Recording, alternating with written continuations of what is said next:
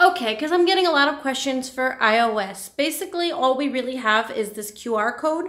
Otherwise, you can do the more difficult route, which I'll discuss in a moment.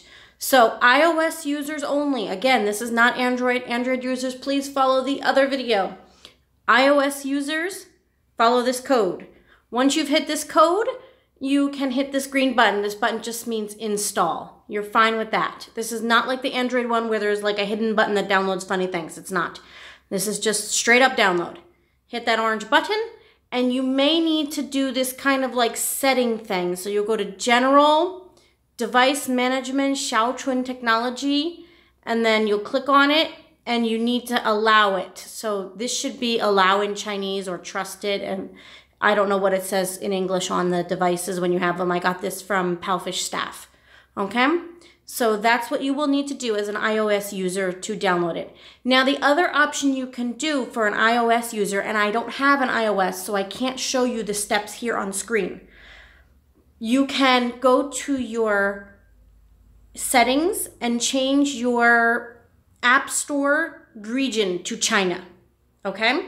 Now, some people, their devices are locked to a certain region based on whoever's like the contract holder for your device.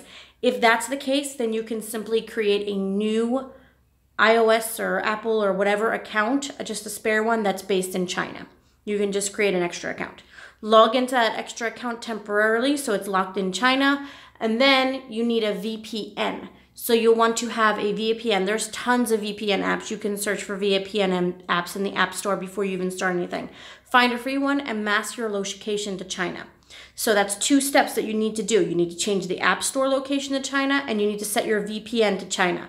Once you've done that, your App Store will be the Chinese-based App Store, and you'll see all Chinese apps. So if you search Palfish Reading App, it will just come up in the App Store as usual. Like, that's what you want. So you can choose this QR code route, which again is this, and then this. Or you can do the App Store route. Let me see if I can't type up those instructions real quick for anybody who wants to have the typing. Okay, new doc. I have a lot of docs. Slowly. What's taking so long to do this? Beep, boop, beep, boop, beep, boop, beep. I don't know why that's taking so long. That's unusual. Ah, there it goes. Okay. So number 1 is you're gonna maybe do the VPN first. Get a VPN free one. Download from App Store. Okay. Number 2, go into settings and set App Store location to China.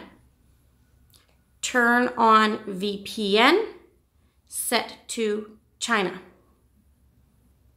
And then go to App Store and search Reading or Palfish Reading App. It should still come up even if you search in English. Okay? Otherwise, if you want the Chinese words, it's 伴鱼绘本. Nope, not that way. Yep, there, that one. Okay. So it'll be these characters. I'll copy and paste this information into the description of the video. Once you've downloaded it and you've got it installed, you can turn off the VPN, switch back to your regular location, or log back into your normal iPhone account, okay?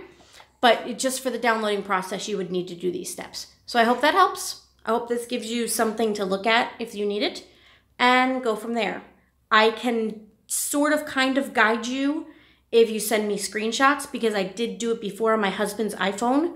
My husband has an iPhone 6, I think, or 6S. So I changed the location on the iPhone before. It is possible. It's pretty easy to do.